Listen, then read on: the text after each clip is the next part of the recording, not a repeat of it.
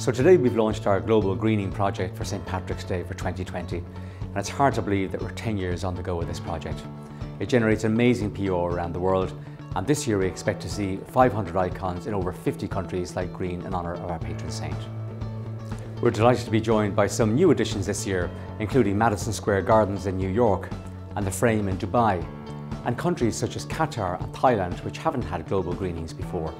So again, thanks to our diaspora contacts abroad, thanks to the ambassadors and consuls general in the Department of Foreign Affairs and Trade, and the Tourism Ireland teams around the world.